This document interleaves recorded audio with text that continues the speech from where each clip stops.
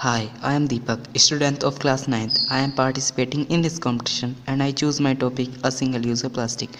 जैसा कि हम सब प्लास्टिक से होने वाले नुकसानों के बारे में बहुत अच्छी तरह से जानते हैं, यह एक नॉन बायोडिग्रेडेबल सब्सटेंस है जो हमारे वातावरण के लिए बहुत हानिकारक है।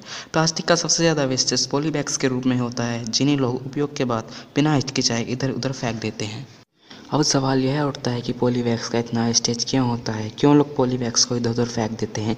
ऐसा इसलिए होता है क्योंकि पॉलीबैग्स बहुत सस्ते होते हैं, लोगों के लिए इनकी कोई कीमत नहीं होती।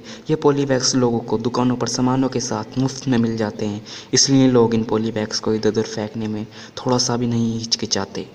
मैं इस प्रॉब्लम के सॉल्यूशन के लिए एक सजेशन देना चाहता हूँ। गवर्नमेंट को पॉलीबैग्स बनाने वाले सभी कारखानों पर बैन लगा देना चाहिए और अपने नेतृत्व में लिमिटेड क्वांटिटी में पॉलीबैग्स का निर्माण उनके सीरियल नंबर के साथ कराना चाहिए।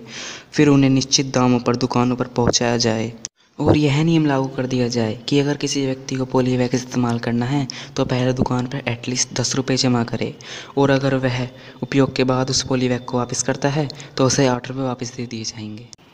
और फिर गवर्नमेंट का एजेंट आकर अनयूज्ड पॉलीबैग्स को दुकान से ले जाएगा और बाद में अनयूज्ड पॉलीबैग्स को रिसाइकिल के प्रोसेस से पुनः उपयोग में लाया जा सकता है। इसके साथ साथ प्लास्टिक का उपयोग क्लॉथ पैकेजिंग और फूड पैकेजिंग जैसे नमकीन, टॉफ़ी, चॉकलेट, चिप्स आदि के लिए भी किया जाता है। गवर्नमेंट को इन सब पर भी बैन लगाना होगा और इनकी पैकिंग के लिए पेपर और सिल्वर फॉइल का इस्तेमाल किया जाना चाहिए। गवर्नमेंट के साथ साथ हमें भी अपने कुछ कदम स्वच्छता की ओर बढ़ाने होंगे।